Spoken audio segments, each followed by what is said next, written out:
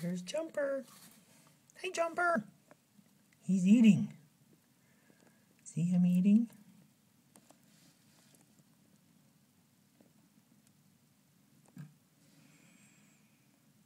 He's munching away. Aren't you, Jumper? Aren't you? Yes. Ooh. Watch him go through the little hole. Woohoo.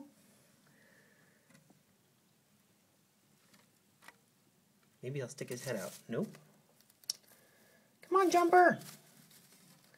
What are you doing? Oh, he likes going through those. Now he'll start chewing on it. No, he's still munching on a nut that he has. See, his food is right there. Jumper! My good little Jumpy.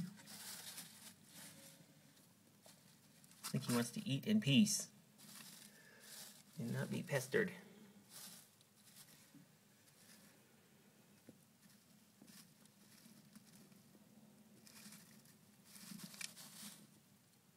See, he takes a little nut or a little seed and then he puts it in his little hands. You see him? And he turns it around and eats it. Just like that. See him eating it? It's feeding time for Jumper. But Jumper doesn't like being touched and held very much, do you, Jumper? No. You usually run away. Right. Right.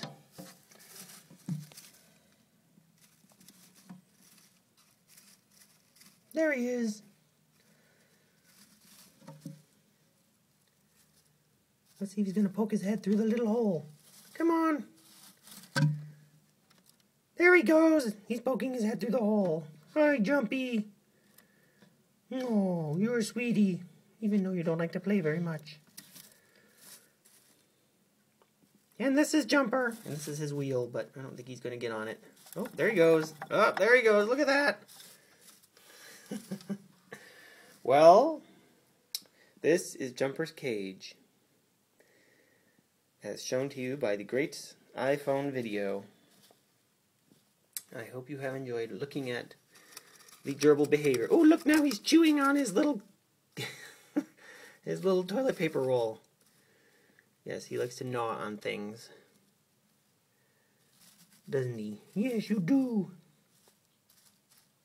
See this? He chewed away at the edge of this little circle here because he doesn't know what else to do with himself sometimes. But that's what Jumpers do. I should say that's what gerbils do. Jumper is his name. Oh, look, that's a dried apple. Oh, he likes the dried apple. He's chewing on that.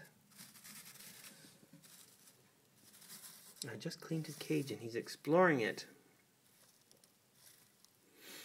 All right. Bye.